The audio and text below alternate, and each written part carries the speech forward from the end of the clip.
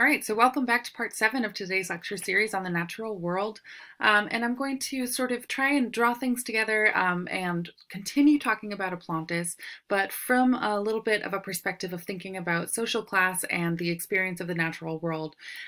drawing together the ideas that we discussed last week a little bit about how social class could be a conditioning factor for the viewing experience of someone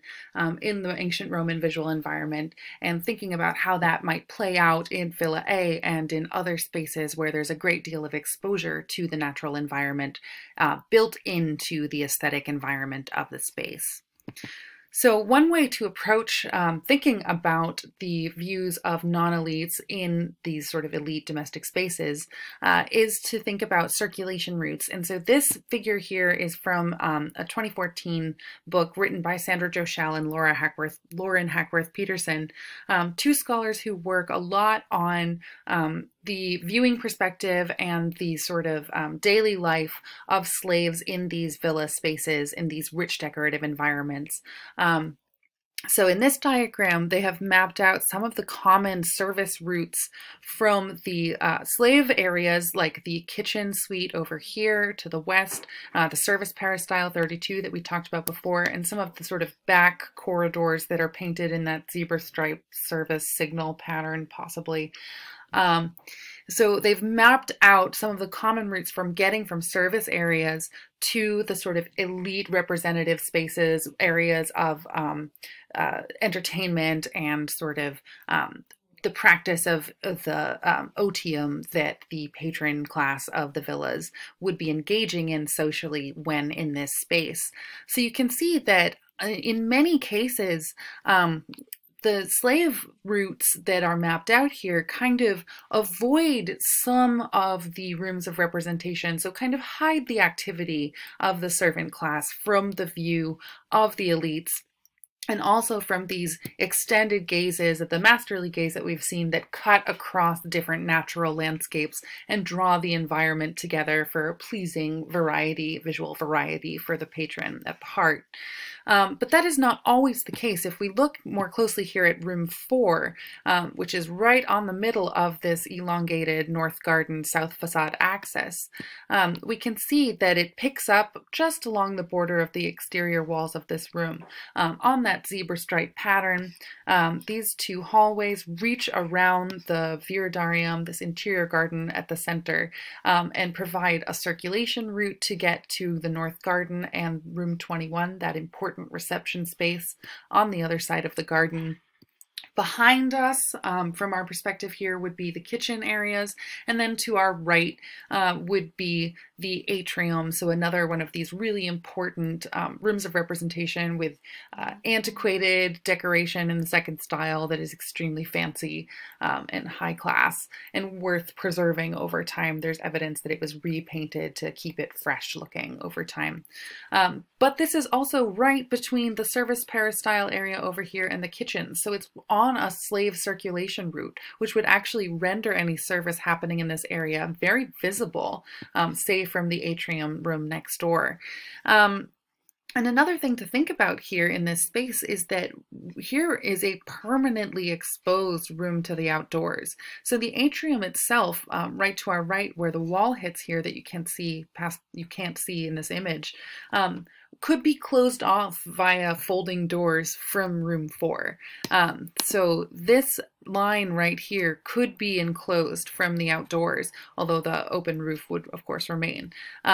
However, room 4 is permanently exposed to the garden. So in a terrible storm, at night, if it was very cold, a slave trying to get to slave peristyle 32 from the kitchen area would still be exposed to the outdoor air and have sort of less control over different levels of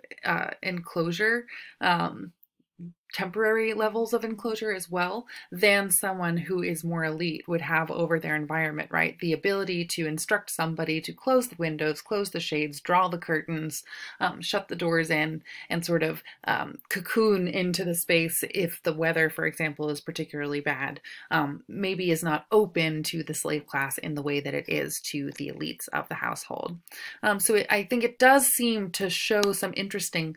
class disparities, both in access over time to sort of dwelling in the center area, right? You want to be maybe moving through room 4 and the atrium area rather than hanging out in it unless you're working there. But you are sort of more on display at times, sometimes than others. There are occasions at which having a sort of robust service apparatus is worth showing off to your friends if you're a member of the elite. So there's always a sort of balance at play here in this villa between interior and exterior space, who is allowed to move where, and thinking about the sort of grander versus humbler paths that lead to the same place.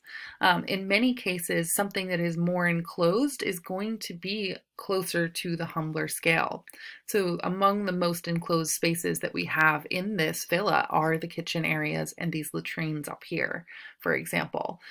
versus these elongated porticos with splendid views out towards the water that we see at the southern end. That are very exposed to the outdoors, take advantage of the resources of the landscape and the beauty of the natural landscape around, and also sort of highlight and mold certain aspects of the landscape to help with the decoration of the space. So we have a lot of different layers going on and a lot of opportunity for different perspectives to read these spaces in different ways, right? Are you forced to be in the outdoors, or are you a grandmaster at the center with the ability to shut the windows if you like? Are you someone who is quickly passing by on your way to meet a guest, or are you somebody who is cleaning a room, spending a lot of time in a space, really perhaps washing the walls down and spending a lot of time with the detail of the imagery because you are required to spend your time, your workspace, your work time in that area.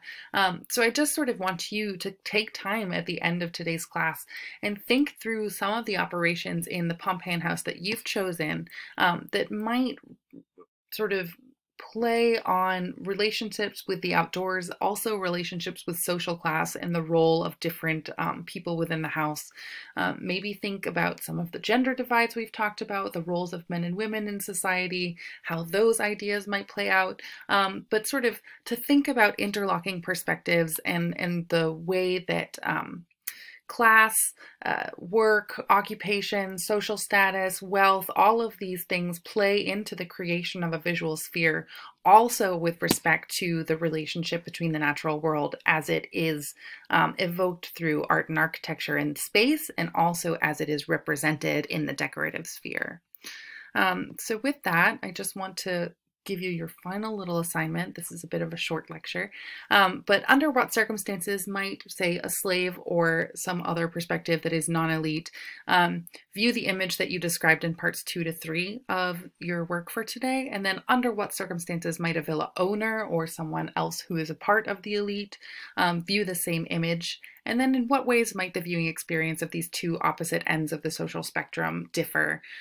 especially with respect to how they might evoke a certain kind of relationship with the natural world? Would a slave who has come from Germania be as familiar with Hellenizing art as one from Greece? You know, you can think sort of down onto various levels as deep as you would like to go. But I just want you to sort of start playing with differing perspectives on these spaces, and how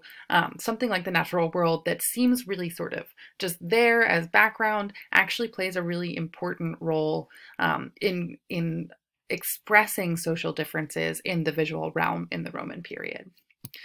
Thank you very much. I will see you next week, and I'm really enjoying reading your assignments, so thank you so much for the work that you put into those. They're fascinating. Have a lovely week and stay safe out there.